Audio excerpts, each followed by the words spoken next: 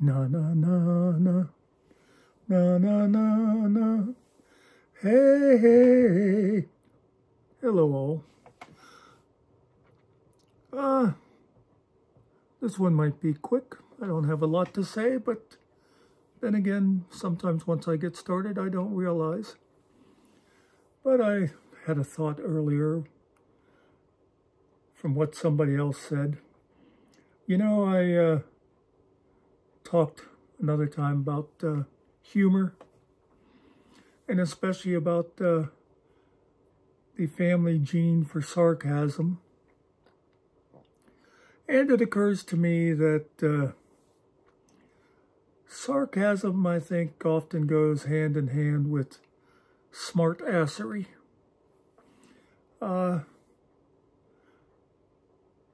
They're very closely related, I think. And I was remembering a story, you know, back a few years ago. For a short period there, I worked down at Community Action. And there was a guy that used to come in all the time. He was a volunteer. He helped with the food bank. And he was born again. I never understood why people wanted to be born more than once, but he was born again. He was big on church. And he said, you know, the church saved his life. And I have no problem with that. You know, I think people are entitled to believe what they believe. And whatever works for you, that's what works for you. But basically, he said the church saved him because he used to be a really bad alcoholic until he found God. And, of course, that always needs to be followed by, we didn't know he was missing. But anyway,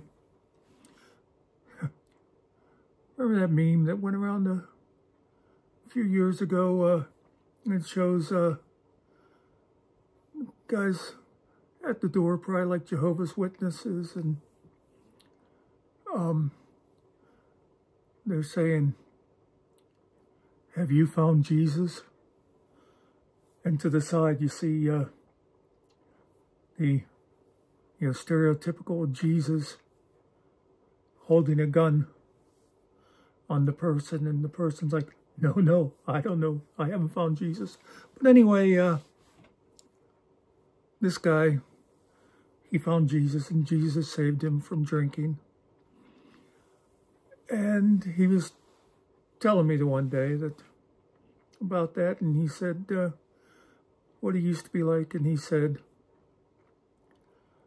"You wouldn't have liked me back then."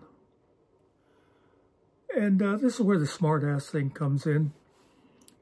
Because without even a thought, you know, no pre-planning, no prepared lines, he says, "You wouldn't have liked me back then."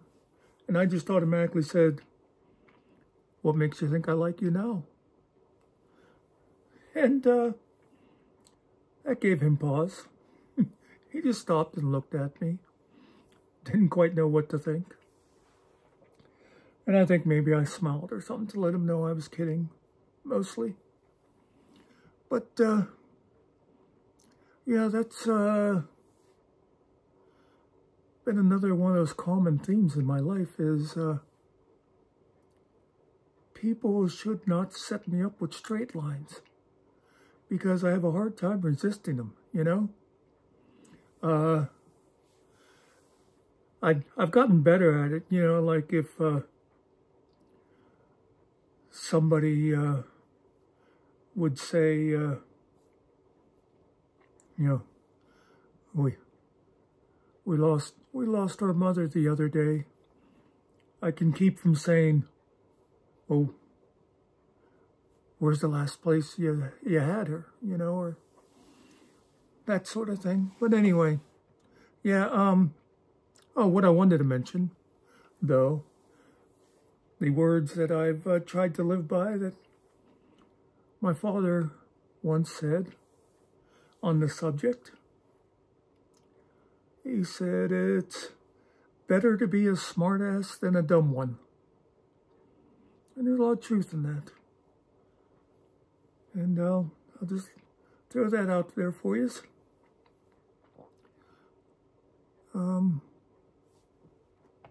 That's it for today, I think.